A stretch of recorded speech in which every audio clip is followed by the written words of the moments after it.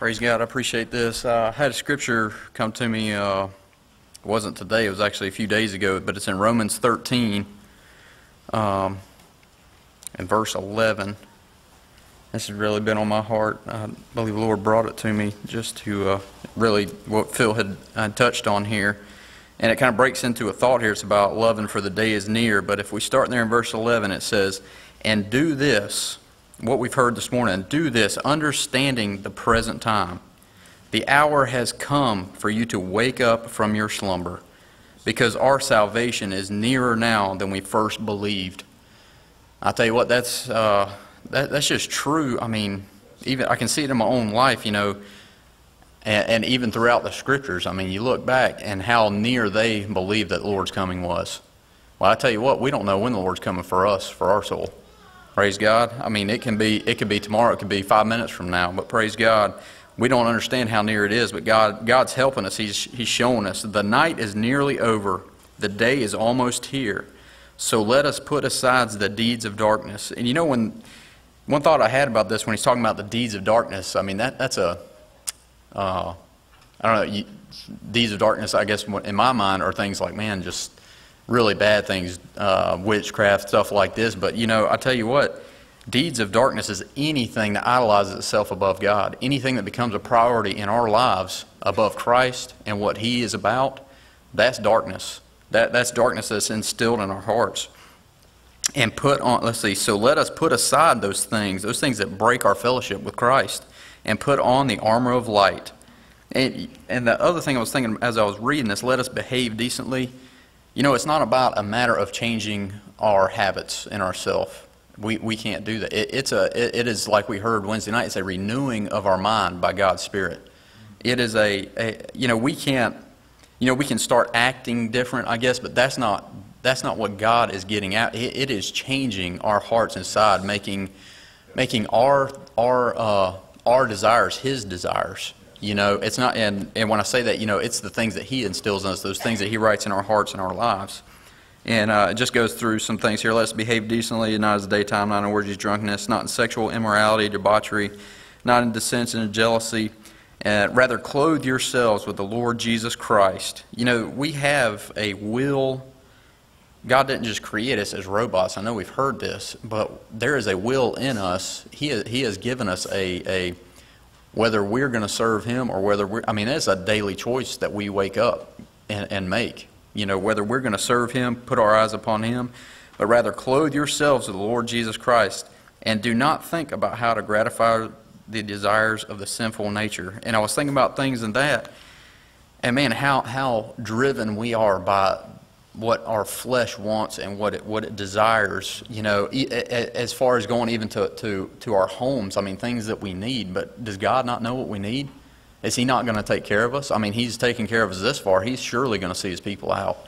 And I just appreciate, you know, those things, even in that, you know, our jobs. I mean, golly, how many, if we were late to job, we're not going to make it very far. They're going to fire us pretty soon. But thank God for His long suffering with us. Thank God that He is causing us to wake up. He's causing us to open up our eyes, or fix them on Him. I just appreciate what the Lord's doing. I just thank God that, you know, I just had the same thought there that Phil had. It came to me a few days ago. And it's just a time to wake up and praise God that He's doing that. Amen. Let's turn over to Hebrews chapter 10. You know, the example there that Phil used of the microwave, I just have to confess, oftentimes mine starts earlier in the day. You go in to pray, and it doesn't matter what time that starts. I find myself 3 or 4 thoughts in having to say, Lord, forgive me just a second, and saying, Satan, I resist you, and may the Lord rebuke you, because he just takes my thoughts, runs them down a rabbit trail. I go right back, it goes up a highway, it just, and so, and by the time the microwave goes out, it's like this anyway. So, you know, and I just say that, so we all fight the same battle. And it is a battle. It's a war. And, you know, since I've got the computer, I'm able to really get a sampling of what, you know, goes on in the religious world. And you would almost get this feeling that all the churches are just going to grow, and they're going to have to get bigger buildings and then campuses and then stadiums. But you know, you go right to the end of the Scriptures and you find again and again this thought. It says, this calls for patient endurance and perseverance on the part of the saints. And I think that's true. And I know that, you know, on Sunday mornings, man, when we're all together, I sit way up here so I don't see.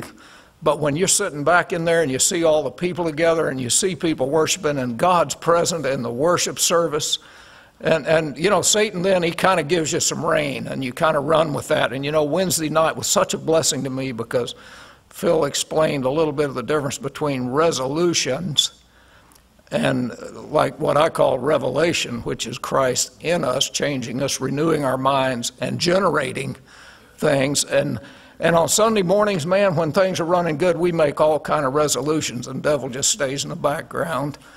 And then Monday piles in, Tuesday, you know, you pray and everything, a little of it goes away, and then Tuesday, and by Friday night, you know, I owe it to myself.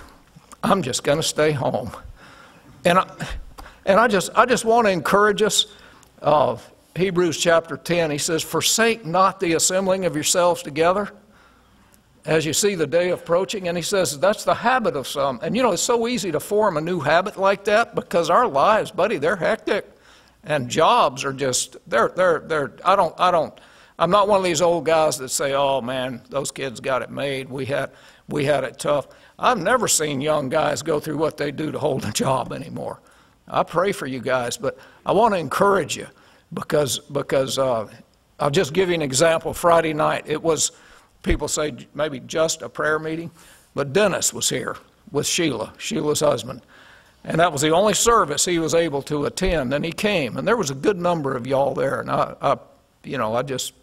it was such a blessing to me. And on the way home, he and I were in the truck alone, and JP and Lauren rode home together, and he said, you know, this is the second time I've been in one of, he said, your churches.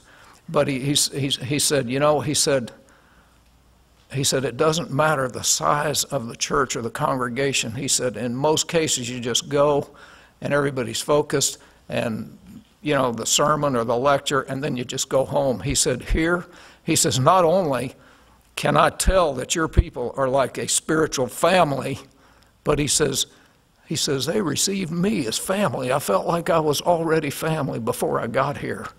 And I want you to know, assembling yourselves together like that, not only does it help you, you don't know who else it's going to help.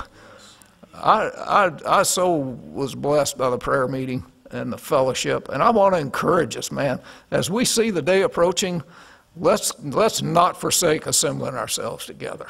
And that's not a correction or a judgment. That's just, oh God, it helps. It helps me. I need it so much. And you say, that old guy's retired. That's easy for him to say. It's still true. And I'll be honest with you, I'm thankful to be retired. I mean, as the time goes on, I see younger people don't look like they'll even get to retire. But the truth is still the truth. It's such a blessing to be in the presence of other saints lifting their hearts to the Lord, and His corporate presence being there, it just does something for us every time. Amen. Praise the Lord. I've been encouraged this morning. I'm sitting over there thinking of every reason in the world not to get up, and I truly don't feel like I should be up here from a personal standpoint, but I just encouraged, and I appreciate what the Lord's saying to us. Appreciate the testimonies. It's helped me and encouraged me. It just seemed like everything in the world was against me even getting here to church this morning. I got up late to begin with, and then as soon as I got here, I got a call and had to leave. And I said, well, by the time I get there, it'll be almost over. And I started to go by and do something else, and then I don't know, I guess the Lord just said, you know, doesn't matter, you're going to get there. This is more important. And I thought, well, maybe the Lord can speak to me, and He has, and I appreciate it. I just don't know what else to say. Over there where Phil was reading in Isaiah, the Awake, Awake, O Zion is actually a continuation from the previous chapter. For some reason, my eyes were drawn to it, and I backed up and read some of that. It even starts in verse 9 of 51, awake, awake, clothe yourself with strength, O arm of the Lord, awake as in the days gone by and in generations of old. And then, then it comes on down to verse 17. Awake, awake, rise up, O Jerusalem. You who have drunk from the hand of the Lord the cup of his wrath. You who have drained to its dregs the goblet that makes men stagger. In other words, this is something the Lord has done. He's given them, and I'll say given us this wrath to drink. Of all the sons she bore, there is none to guide her. Of all the sons she reared, there is none to take her by the hand. These double calamities have come upon you. Who can comfort you? Ruin and destruction, famine and sword, who can console you? Your sons have fainted. They lie at the head of every street, like antelope caught in a net. They are filled with the wrath of the Lord and rebuke of your God. In other words, God has done this. He's brought them to this place. He's brought us to this place. The Scripture says that the steps of a good man are ordered of the Lord. So I would assume he orders the steps of a bad man too. Therefore, hear this, you afflicted one, made drunk, but not with wine. Being drunk with wine's bad enough, but how many of us are drunk on other things and just carried away with other things to the point that we don't see what's going on around us? We're not in tune. We're not able to function as we should. This is what the sovereign Lord says, your God who defends his people. He defends us, people. He defends each and every one of us. I was thinking this morning about a problem I had that was just weighing on me, and I didn't know what to do about it. I prayed about it, and I thought about it, and I said, well, I'll do this or I'll do that, and nothing seemed right, and the Lord just eliminated it. Just boom, it was gone. He took it away. I didn't even have to do a thing. I just had to thank him. I thought about it this morning. It happened earlier in the week. But then for some reason I was just reminded of it. This is what the sovereign Lord, your sovereign Lord says, your God who defends his people. See, I have taken out of your hand the cup that made you stagger. From that cup, the goblet of my wrath, you will never drink again. Isn't that great? We don't have to drink of that. He's going to take it away from us. You will never drink again. I will put it in the hands of your tormentors who say to you, fall prostrate that we may walk over you, and make your back like the ground, like a street to be walked over. You ever feel like the whole world's walking over you? I know I do sometimes. Maybe somebody else does. I don't know. But, and then he goes on, awake, awake. And that's what he's saying to us is awake, and I don't know if it's got anything to do with the timing of the new year or whatever, but, we need to awake every day, not just at the new year. I don't know how many of you saw the comic strip. I think it's Heathcliff, and he was saying, this is a time when we have to examine ourselves and really consider ourselves. And he says, I'm awesome. We're awesome in the Lord. We're not awesome in ourselves, but the Lord's awesome. And he wants us to be awesome and to count on him and his awesomeness. Because that's the only way we can be anything is in him. Oh yeah, while I'm up here, y'all pray for Billy Sue. She's really sick with a bad cold this morning. I appreciate it. I appreciate the Lord sharing his heart with us this morning. I believe it is the burden of his heart because he does want to reach people, but he's chosen to do that through us, through other people, and we have need of him to be full of him before we can offer anything to anybody else. And I believe that's his desire, is that we be a free people, that we could be. What we sang the song this morning, didn't we? I'm free. But I'm free for what? To be a servant of the Lord. That's what our freedom is for. He wants us to be free so that we can be a servant of the Lord. I just thought about this really familiar scripture in 2 Corinthians chapter 4, but just thought that some of the thoughts here flowed with what the Lord has said this morning to us. But 2 Corinthians 4, and just start in verse 3. Well, you can just start in verse 1. He says, therefore, since through God's mercy we have this ministry, we do not lose heart. But rather we have renounced secret and shameful ways. We do not use deception, nor do we distort the word of God. Phil talked about needing to have his Spirit as we minister the word. We don't want to distort the word of God, but on the contrary, by setting forth the truth plainly, we commend ourselves to every man's conscience in the sight of God. And even if our gospel is veiled, it is veiled to those who are perishing. The God of this age has blinded the minds of unbelievers so that they cannot see the light of the gospel of the glory of Christ, who is the image of God. These are the people God wants to reach. There are people in this world whose minds have been blinded by the God of this age to the point that they don't see the gospel and they don't see their need. There are people in this building. Well, we all started there. Paul said we were all, at one time, we were objects of wrath. But, people in this building can give testimony, just like Dawn and others here, of periods of their life where they've spent completely blind to their need and to the gospel, and yet God in his mercy met them and made them aware of the need, and he did something for them. But I tell you what, that was a result of prayers that were going up. And it was a result of people who were interested in crying out to God on their behalf. These are the people God wants us to be free so that we can reach for him. And that's what he says here. We do not preach ourselves. Praise God. I'm glad that's not our message. Because out of that wouldn't be much of a message. The Lord just made me conscious of it coming in this morning, thinking about the song service. I just said to say, Lord, I'm so glad that it's not about me. You said it's not about us. It's not about us, and I'm glad. Because that one thing I know coming in here this morning is you are worthy of praise. And it doesn't matter what's going on with me, because there's plenty wrong there, but it doesn't change the fact that you are worthy of praise. That our message is not ourselves, praise God, but it's Jesus Christ as Lord. That's the message people need to hear. These who have their minds blinded, who don't see the need, that's the message they need to hear, is that Jesus Christ is Lord. And we don't preach ourselves. We preach Jesus Christ as Lord, but you see, it doesn't stop there. There's not a period there. It's not just Jesus is Lord. There's something that goes with that. Jesus is Lord, and ourselves as your servants for Jesus' sake. See, we're part of that process. It's not just Jesus off in the sky as Lord, but he's called a people so that we can be servants for the sake of others, for the sake of his people. That's what he wants us to be free for. For God, who said, let light shine out of darkness. So that's his purpose. He wants the light to shine into the darkness. So how does that happen?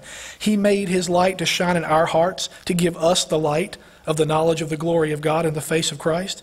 So God's purpose is for light to shine into darkness, to show people their need. But he shined that light into our hearts. He's given us that light. The way that's going to be accomplished is that it comes from here out to others, to one another. That's why we need to be free, so we can have the privilege of being his lights. That's what he told the disciples. You're the light of the world. Well, that's our privilege, is to be the light of the world. But here's the issue we battle. Here's where we get where Phil was talking about. But we had this treasure in jars of clay. But it's to show that this all-surpassing power is from God, is not from us. And we are hard-pressed on every side, but we're not crushed. Perplexed, but not in despair. And persecuted, but not abandoned. Struck down, but not destroyed. I believe God would encourage us this morning that as we acknowledge the fact that maybe we're persecuted, maybe we're confused, maybe we're struck down, we need to quote the other side of that scripture. We're not destroyed. We're not abandoned. I think what Margaret said this morning, yeah, there's difficulties, but we're not destroyed. We're not consumed. That's not the end of the story. And I think it does us good to confess that and to give testimony to that. Because there's a reason for this. We always carry around in our body the death of Jesus, but it's so that the life of Jesus may also be revealed in our body. For we who are alive are always being given over to death for Jesus' sake, so that his life may be revealed in our mortal body. So then death is at work in us, but life is at work in you. And I believe he would have us not be discouraged about the fact that death has to work here so that life can come out, so that we can be free and not give up when that process happens and just say, well, something must be wrong. No, that's the process. That's the way it happens. That's the way we're made free to be a servant of the Lord.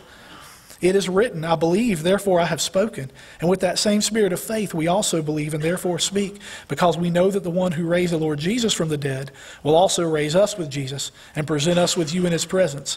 All of this is for your benefit, so that the grace that is reaching more and more people may cause thanksgiving to overflow to the glory of God. Praise God. That's the joy that's set before us. The scripture talks about Jesus did what he did and endured what he endured for the joy that was set before him. Well, we're not called to go to the cross and die for the sins of the world, but we do have a calling and a ministry. And we do our ministry for the same reason he did, because there's a joy that is set before us. There's a privilege to be the light of the world and to be able to be a part of somebody else being set free, somebody else being encouraged when they're weak, or helped or strengthened when they're down, or somebody having their eyes opened who was in this state where they were blind and they couldn't even see the light of the gospel. We have the privilege to be a part of that. I thank him. It's worth letting him work in us that we could be a part of that. And I believe that's what he's showing us. Therefore, for this very reason, because of this, we don't lose heart. Even though outwardly we are wasting away, yet inwardly we're being renewed day by day. For our light and momentary troubles are achieving for us an eternal glory that far outweighs them all. Praise God. How many things will there be on that day at times maybe we didn't even know that we were able to help somebody else, or maybe even be part of bringing somebody to the Lord? That's an eternal glory. What the Lord does, he does forever. I tell you what, it's amazing to think that we can be a part of something that's eternal, but we have that privilege. And when we get on to that day and we look back, whatever we labored, whatever we had to die to make that happen, it's going to seem just like what he said here, light and momentary. It's going to seem like it was nothing to accomplish the purpose of God and to see his purpose fulfilled. I just thank him this morning. I thank him for making us part of something that is so much bigger than us and giving us a hope and a joy that we can walk in that with him. And I just thank him. I thank him for the encouragement, testimonies of answered prayer, to know just to keep persevering. No matter what we feel, if we feel hard-pressed and persecuted and struck down, well, praise God, that's part of it, but we're not destroyed, and we're not forsaken, and we're not abandoned, because he's with us. I just thank him for the hope he gives us this morning.